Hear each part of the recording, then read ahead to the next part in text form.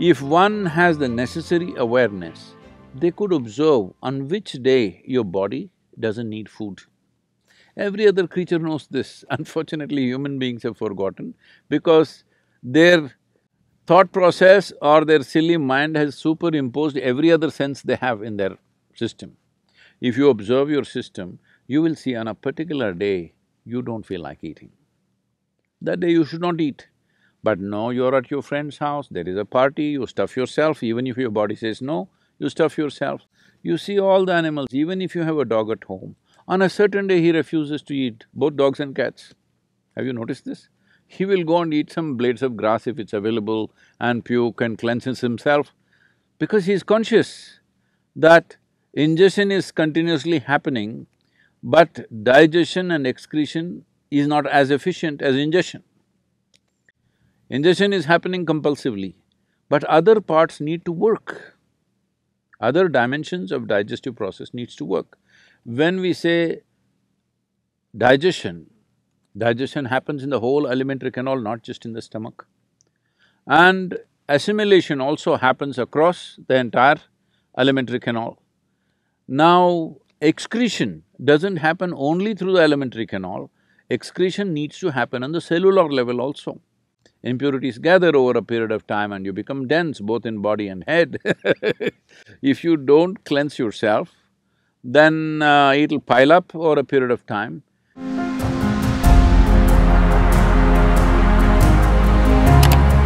then our confidence fluctuates every day. So what do you have to say about that? Because I don't have any confidence about anything. I just have clarity. People think I have knowledge. No, my head is empty. That's why to make it look little substantial, I have a turban. It's totally empty always. But I have clarity. Clarity means what? You see things the way they are. Knowledge means what? You have fixed information about everything. If things have changed, you will not see it the way it is. That's as good as being blind. See, people think owls are blind. It's not true. Their vision is far more sensitive than yours. But because of sunlight, they're blinded because it's too much. When light goes down, he sees very clearly. Not because he's blind, because his eyes are super sensitive. So, it's important that you bring clarity to your life, not knowledge, because knowledge is conclusions that you gather. Knowledge is okay when you're trying to do something physical, material in the world, but not with life.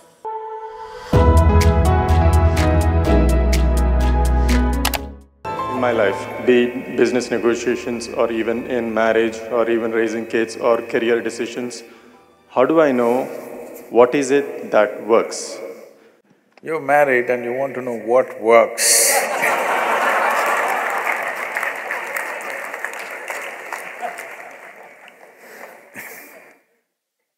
See, you must be like God, that you are a silent partner,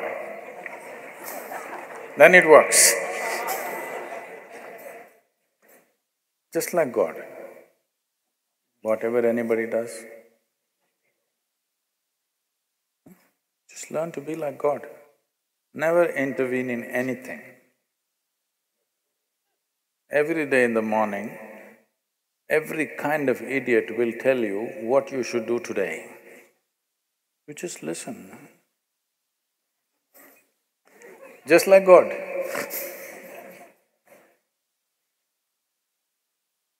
Marriage will work. It may not work with your profession. See, you're misunderstanding this. You're trying to make this into some kind of a value system. You're trying to make it your philosophy. I will do only what works. Well, you took an oath, I will do only what works. Now you don't know what works. Because what works will not come with an oath or a commandment.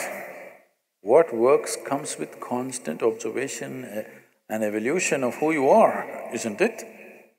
Hello? The same things, how you made them work, how clumsily you made something work 10 years ago, the same thing you may be doing it with ease today, isn't it so? Or you may be doing it clumsily today, you were doing it well at one time. Whichever way, whichever kind of evolution has happened.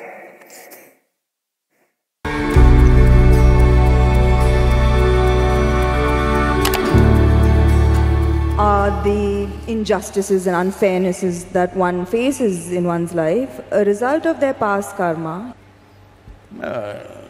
Samantha, you're old enough for this. I'm not saying you're old, I said you're old enough. Do you still expect the world to be fair to you? That's why I'm asking this question. Can I blame it on my past karma is what I'm asking. I want the world to be fair to me is a schoolgirl question. By now you should know the world is not fair. It will not be fair to you. But if you dig deep into yourself and have a taste of life, not a taste of your thought and emotion, the taste of life that you are, then you will see life is not just fair, it's just fantastic. So, do you want fair life or fantastic life? You must decide.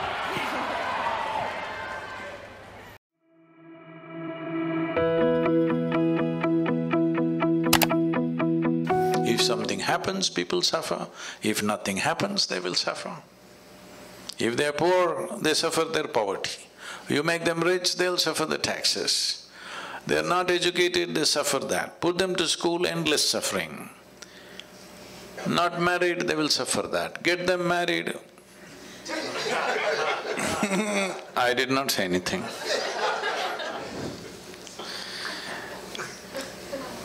Just tell me one aspect of life that human beings are not suffering. They're suffering every aspect.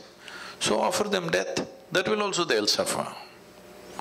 So suffering is not because of the nature of life. Suffering is because of the complexity of the mind which you did not care to understand. If you had the brain of an earthworm, you would be fine. Hello? Peaceful, eco-friendly also, because that's a great aspiration in California. The only life which is struggling to be eco-friendly is brilliant. Earthworm knows, a grasshopper knows, a lizard and a snake knows how to be eco-friendly.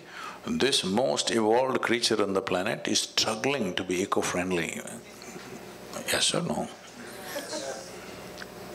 So, the problem is complexity of possibilities. Possibilities are the greatest blessing we have, but unfortunately that's what we are suffering, because when something very possible and powerful is given to you, if you don't handle it right, it'll blow up in your face. That's all that's happening. How do you know how to handle it? That's why I'm here. All right.